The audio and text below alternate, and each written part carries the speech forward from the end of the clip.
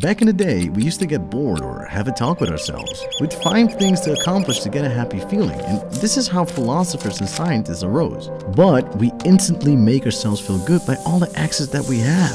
We are all addicted to dopamine.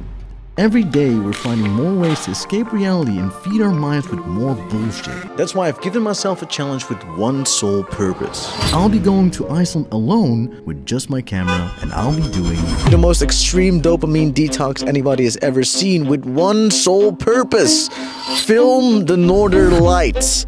Anything that gives me external dopamine is cut off, and to make it even harder, I don't even have a GPS. All I can do for directions is use a pen on my map that's not even accurate and ask people for directions. As you can see, Iceland is goddamn big. I don't know. The fact that I have to do this with a map, unfortunate. Let's go. Without the phone, finding the camping site is definitely harder than you'd think. But you don't have a phone with Google Maps? No, that's the point of me doing. So what's gonna happen if you, like, an accident or like somebody's gonna rob you? Well, these workers are nice enough to tell me that the nearest camping site is only 30 minutes away. Maybe it's a good moment to mention that I came straight from Amsterdam dance event without sleep and 3 hours of delay at the airport. I am lost. I'm falling asleep. If I don't find a camping site, I literally can't sleep. This is hard. Not even a dopamine detox, but like me challenging myself. I don't know why I didn't take a GPS. It's such a stupid idea! No way. Strandeskiren. But this would be a good place to see the Northern Light. Good morning. You know, I just kind of wanna go for a run. Gotta get my dopamine for something, right? Let's go. Being on a dopamine deficit makes you do stupid stuff like running around in -5 degrees Celsius in a tank top. But at least it looks good. The view, not me. The view. So, we're going to the Golden Circle, one of the most majestic places of Iceland, which is right here, somewhere here. I lost. Something like a 2-hour drive. 2-hour drive. I don't have a GPS. It's gonna take us 5 hours. Why am I making this challenge so hard for myself? I don't even know.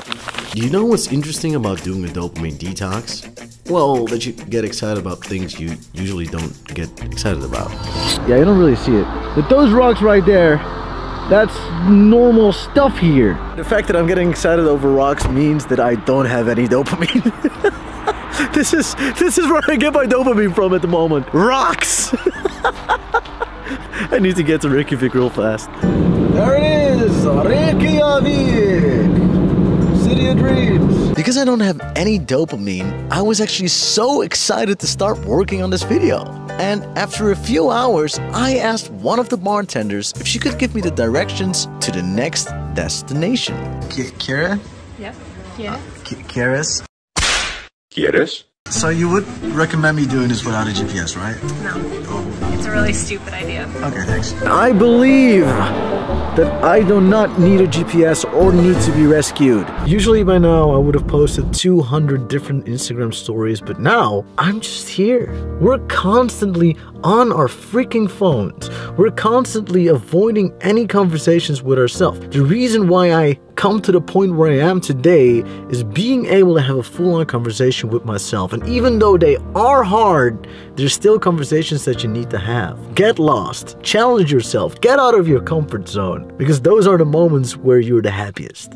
Iceland is known for a lot of mysteries and a wide range of different temperatures. It's an active volcanic region, and even though the volcanoes have been silent this year, you can still see the consequences of all the past eruptions and the mysteries that Iceland has to offer. And who doesn't like some explosions?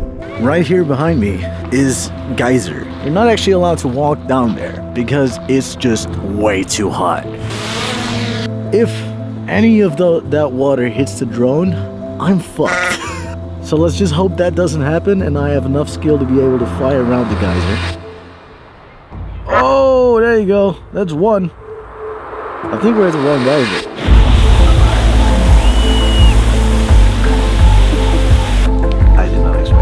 Since I'm not getting any dopamine from other stuff, these natural phenomenons are turning me to fuck on.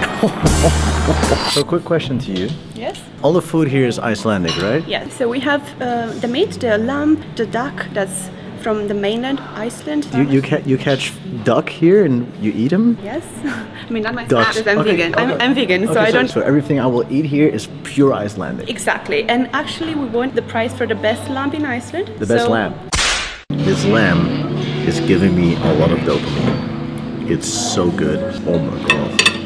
When I'm so used to having my phone when I'm eating, just being on Instagram or watching a YouTube video, and now it's just pure silence. Every single time I'm having food, I'm so much more in my thought. I'm just reverbing the day back to me at what happened, how it happened. It's an experience, I can tell you that. Can you see this? It's this huge redness in the sky. Is this the Northern Light? The Northern Light is supposed to be red, green. I want to see what this is. Usually I wouldn't get excited by a light in the sky, but these things tend to happen when you start detoxing from dopamine. I drove off route to figure out what that light is, and I think I found what it is. It's right over there.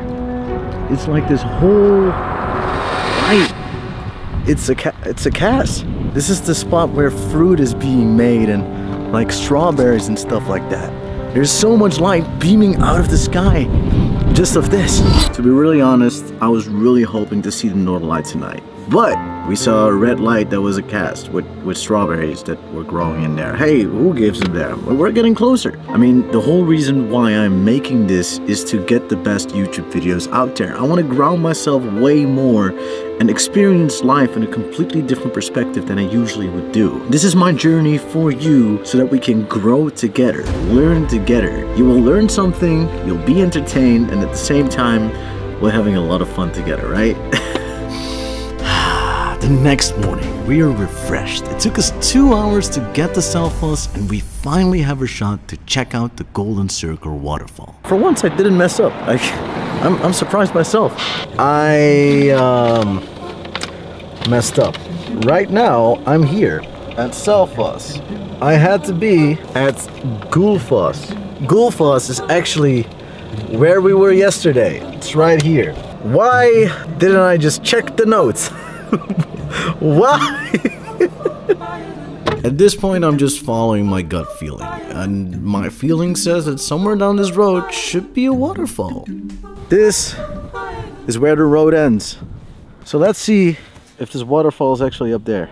I am quite sure I'm not allowed to hike here, but the view is immaculate. Wow. The higher the risk, the better the reward. Final stretch. This is it. Oh my God.